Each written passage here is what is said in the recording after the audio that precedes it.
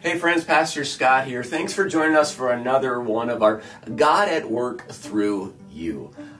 This month of February, we're excited to have Brian and Ellen Schultz with us. Thanks for joining us, guys. You're welcome. Thanks for asking us. Yeah, of course. What we want to really highlight this month is the work that God has done through you and a whole bunch of other people at Lutheran Memorial Church. In the past, you guys have led cookies around Christmas time, but you changed it up this year. Tell us a little bit about that. Well, we decided that Valentine's Day might be a nice time to share God's love with friends that we knew of, and willing workers at Lutheran Memorial just contributed. And so they gave their time, their talents, their gifts, their cookies, right? Yes, and willingness to serve and put the trays together and provide names of people who they thought could use some blessings. Right, and that's where I want to really focus in on. We got all these great blessings of food and stuff, and that is so amazing, so thank you for your support of that. But the truly awesome stuff happened when you guys came back and shared, and other people shared, just how grateful and thankful they were of receiving these treats. And it wasn't just the treats that they received, right? What really moved these people, Brian? Well, it was the time that we had to spend after we delivered the treats. Almost everyone wanted you to come in and stay a little while and talk. They just like the visits, and sometimes helping. One person had ice at the end of their driveway, and I was able to get rid of most of that. And we don't believe in coincidence. That's all God's timing. That's God's timing. Yes, it is. And I really appreciate the fact that you said that they wanted to visit. We know in our culture today that so many people are lonely.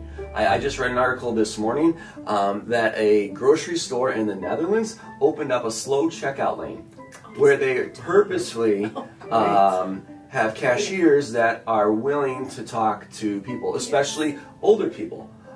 Those that may not have as many people to talk to and feel isolated. And so what a blessing it was that not only were we able to share these treats, but you were able to share some time, whether it was 5 minutes or up to 35 minutes with those people. And you believe they were really impacted by this, right? We do. And I've received phone calls from some people already that had the treats, and they were just astounded at what was in there. We were given, someone donated beef jerky sticks and cheese curds. It wasn't just all sweets. So they were very thankful for that. So our congregation deserves some thanks. Yeah, for sure. And again, thank you, Lutheran Memorial, for all your support of that. And thank you for you guys and the team putting them together and delivering them. Yes. And we had a little bit more conversation too after this.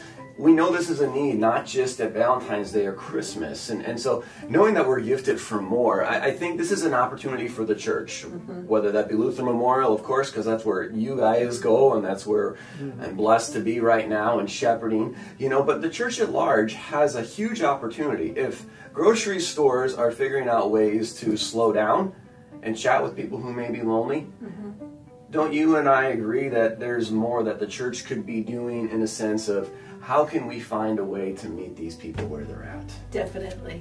Yes, and the person that does the delivering gets so much out of it too. And it's just the opportunity to see those smiling faces and to find out more about, I found a lot of history about some of the people I delivered to, and what they did for occupation and what their enjoyments and were and hobbies. So it's a two-way street. It's not just going to the... It's not just going one way. It's a blessing, but the idea is there that they do have stories and they do want to share, and a lot of time they just don't have that opportunity.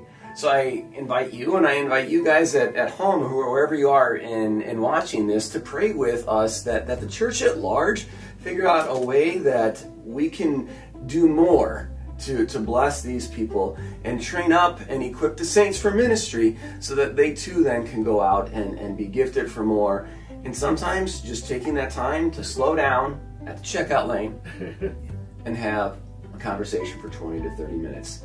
You guys got anything you want to add at the end here? I would like to add that I think it would be nice to have some children along sometimes. I think children can really brighten up some people's lives, and the children also would learn from the people that we visit. That's a great idea. So be praying into that as well. So thank you, Brian. Thank you, Ellen. Thank you to all you at LMC who made this possible. Without you, this would not be able to be done. So I invite you to join us again next month for another God at Work Through You. God's blessings, friends.